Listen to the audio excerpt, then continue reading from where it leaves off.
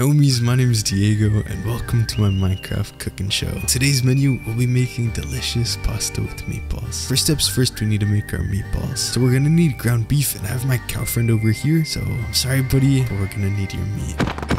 Thank you. Now let's go over to this cutting board and chop it to make some minced beef. Next we'll make our tomato sauce. So let's grab some fresh tomatoes from my garden just like this and toss them into my cooking pot. Our tomato sauce is going to take a bit of time to cook up, so let's make our pasta. We need to grab 3 pieces of wheat, 1, 2, 3, and 1 bucket of water. Now we got those ingredients, we can jump into the crafting table and make our pasta dough. I like to use spaghetti, so let's throw it onto the cutting board and chop it. And our sauce should be ready, so let's grab it from our pot and mix it in with our pasta and our meatballs. Now it's just going to cook up for a little bit, and once it's done, it's going to look exactly like this.